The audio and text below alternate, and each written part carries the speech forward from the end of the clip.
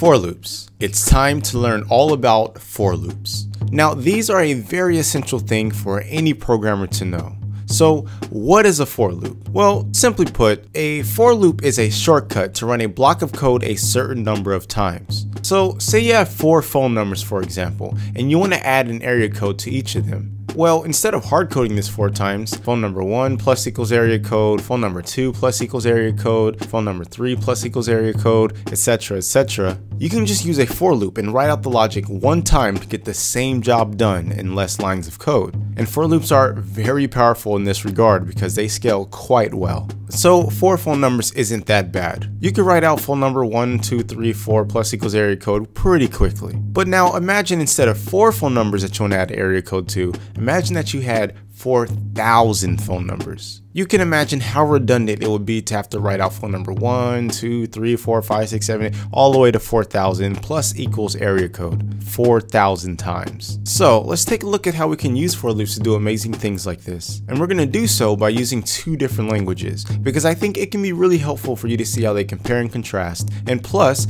you'll pretty much learn 2 languages at once. So on the left is the language C# using the IDE Visual Studio, which should interest you if you're interested in doing Windows development or want to make games using a popular game engine called Unity. And on the right is the language Python 3 using the IDE Visual Studio Code, which should interest you if you want to get into more general programming or data science. Alright, so here I have 2 brand new console projects, and if you don't know how to make a new console project in either C# or Python or both, be sure to check out the video in the description. It's called How to Install an IDE, and at the end of that video I'll show you how to do that. Alright, so for loops.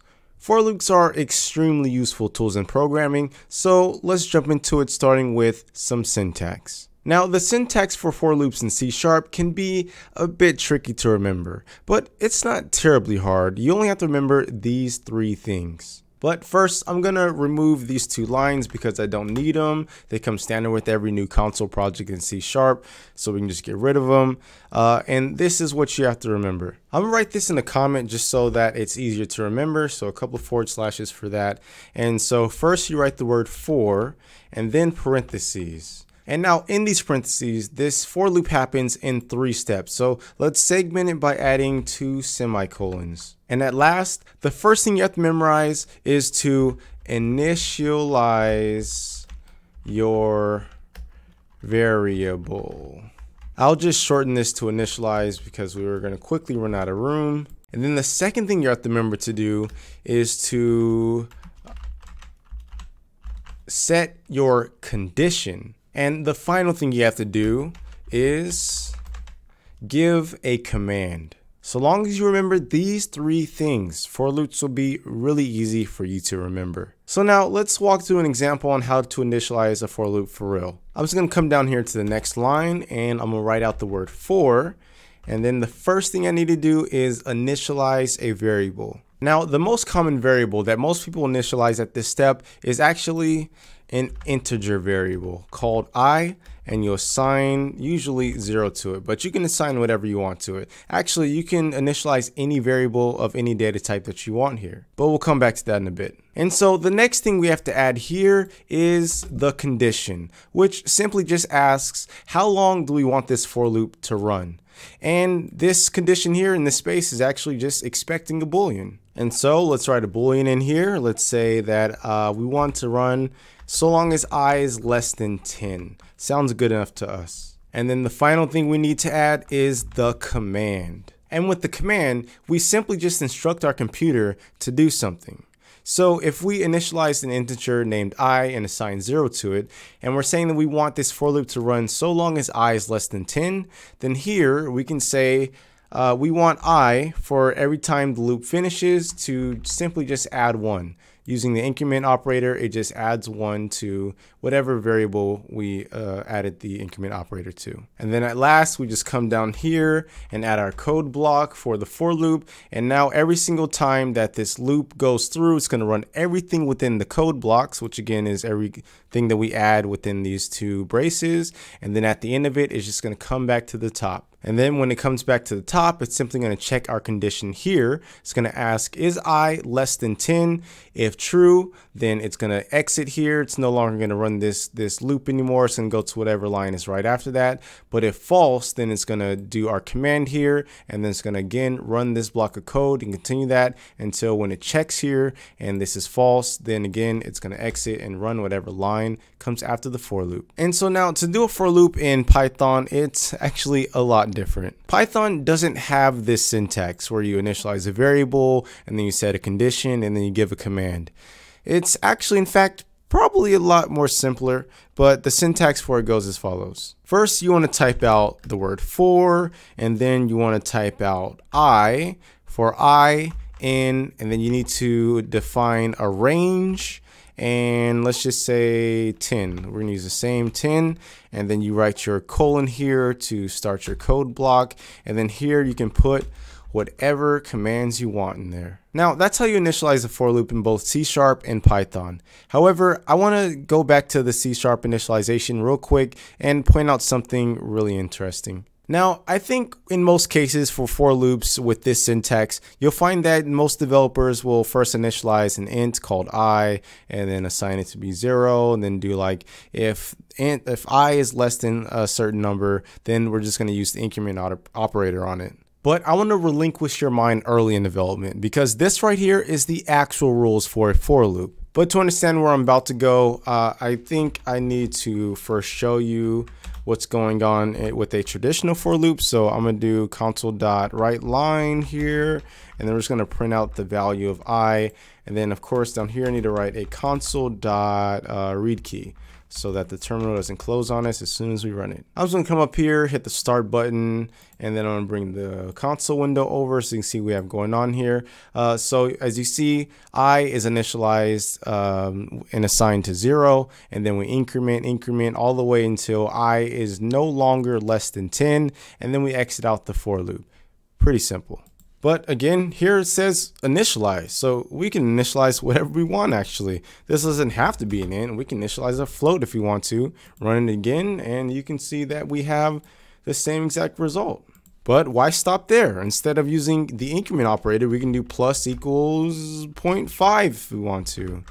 Hit the start just to show that result, and you see that we 0, then we increment +5, and then another +5, all the way to 9.5. And of course, that's not all. We can initialize a string if we want to and assign that to equal empty string, and then here our condition as long as I, and then we can grab the length by hitting dot length of the string is less than 10, let's just say.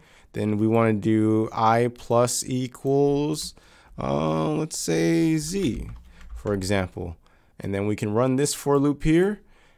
Start button, bring the window over, and we can see that it creates this interesting for loop.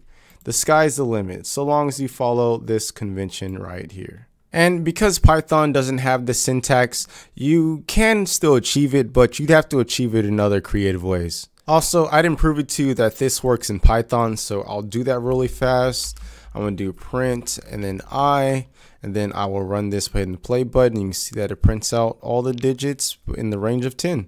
Now, that's pretty much how you go about using for loops. Now, as far as how you go about applying for loops, that's your own creative problem-solving endeavor that I'll let you figure out on your own. However, I will leave you with one use case. So I went ahead and wrote out the program for our scenario, because otherwise it would have been a long silence watching me type this out, but I'll walk you through it. But first, imagine that you've collected 700 files with a bunch of candy data on it. And now that you have this data, you need to get it all in one place. Now, you could open up one text file and manually add it to the other, then open up another text file and manually add it, and then next, and then add, and next, and add, but that's even exhausting for me just saying it verbally. You could instead write a program with a for loop to do this for you. And so first, we initialize a few variables. First one is a string array with all the file names on it, and then the next we have the master data string, which we're going to compile all of our data to. And over in Python, we do the same exact thing. We initialize a string array called file name with 700 files that can fit on there, and then our master data string that will compile all of our data onto. And then we come down to our for loop, in which we initialize an integer named I, assign 0 to it, and then we have a condition here, which pretty much just says so long as I, which is the location in our for loop, as long as that is less than the amount of files that we have in the file name string array, then we want to continue looping. And then of course our command, we just want to increment the integer I. And then down here in the code block, all of this is kind of fake. I just made it up for the scenario, but there is a huge assumption happening here. I'm assuming that you, as the data collector, you are really good at naming your data files. And so every single data file that you have is named candy space data space and then whatever number of data file that is .txt. Very important. Because if your data files are named something a bit more chaotic, then we lose the power to use a for loop on it. So let's just say that you're really good at naming your files like this. Oh, and just to clarify, this $sign means that this string is interpolated. This is an interpolated string. If that's confusing, check out my string lesson. I go all in depth into it. But anywho, what we're doing here is we are taking the file name array at the element of I, which is wherever at in the loop, and then we're just going to assign this file name to that location or that element in the file name array. And then on the next line, I made a fake function here where it takes in the name of the file name and it's supposed to read data, but down here it doesn't do anything but just return like some string with the actual data name. But this is a real function. It exists in a lot of libraries, but it's beyond the scope of this video. So just know that this right here represents something that really does happen. And so we pass the file name through the read data function. The read data function will open up the text file, read whatever is on there, and then we will add that to our master data string. And then over in Python, we do the same exact thing. We have a for loop here for I in range length of file name. Just to break apart what this means really quick. So length function, it returns the number of items in a container. And so this file name is a list with 700 items in it. So when we run length of file name, it's going to return 700. So for I in range of 700 will be our for loop. And then we come on down into our code block, and here again we have our file naming convention that we're just going to assume that you're good at labeling data. Every file is named candy data and then whatever the number is, but it doesn't start at 0, it starts at 1, so we have to add 1 to our I because I does start at 0. .txt, and then we just assign that to our file name list at the element of I. Again, that loops from 0 all the way to 700. And that's going to match up because they're both using I's here and here. And then finally, we made a fake function called read data. It doesn't really do anything except for return candy data from and then whatever the name of the file is. But we will run that function, pass in the file name, and let's say this was a real world scenario, then this would open up whatever that text file is, grab the data from that, and then we would add that to our master data string. And then finally, we just come down here and then we'll print the master data. And just to prove that these work, I'm going to come up here and hit the start button in C# and bring the window over, and you can see that we have all this candy data. Look at all that candy data. Wow.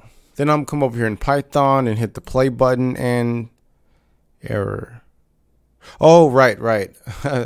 So Visual Studio Code has a really weird, well, it's not weird, it's helpful, but if you have something selected and you hit the play button, then it's just going to run that. So I'm going to select nothing and then hit the play button, and there you go. You can see that it generates all that data. Wow. And yeah, there you have it. This is one creative use case in which for loops can be really helpful. But there are a ton of different for loop use cases, but it would take me all day to sit here and list out a bunch of different ones. But you now know how to write your own for loops. So now you can think of really interesting ways yourself to apply for loops. And that is everything that you need to know to get started with programming in regards to for loops.